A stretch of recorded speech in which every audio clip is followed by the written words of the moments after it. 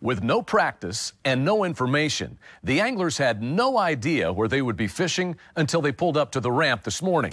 For more on that, let's go out to Marty Stone for today's Lake Breakdown. Chad, today these anglers have got to battle again with Mother Nature. The rains have finally stopped, but the cool temps have gotten even colder. This morning, the lows are supposed to be in the mid-30s with the highs only reaching mid-40s today. Winds out of north-northwest 10 to 20 miles an hour. The sun's going to shine, and that's the good news. But this sunshine is not going to warm up these water temps that's been staying between 47 and 50 degrees. It's going to be a brutal day out here, but the sun is going to shine, and it will slowly push bass and bait fish to the banks. As these anglers push their Mercury-powered boats throughout the zone, they're going to see the coverage consistent from end to end. There's bridges, riprap, laydowns, individual boat ramps. Probably one of the biggest key is all the natural rock. And anglers are going to find this throughout the zones on the corners and the rock veins that extend out into the water. There's also rocks on the shoals. With this lake being low, those rocks are exposed. And then there's channel swings. There's natural rock throughout that. Those rocks will play today, especially for the anglers throwing a crankbait. And then lastly, there's the individual boat ramps. They're usually the X factor on a lake like today. These conditions are brutal.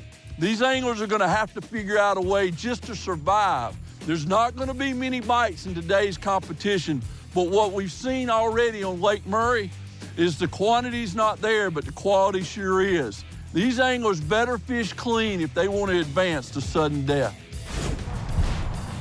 All right, guys, here we go. Summit Cup 2021.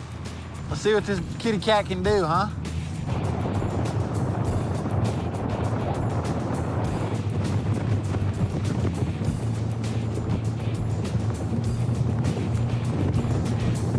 Right back in here and look around.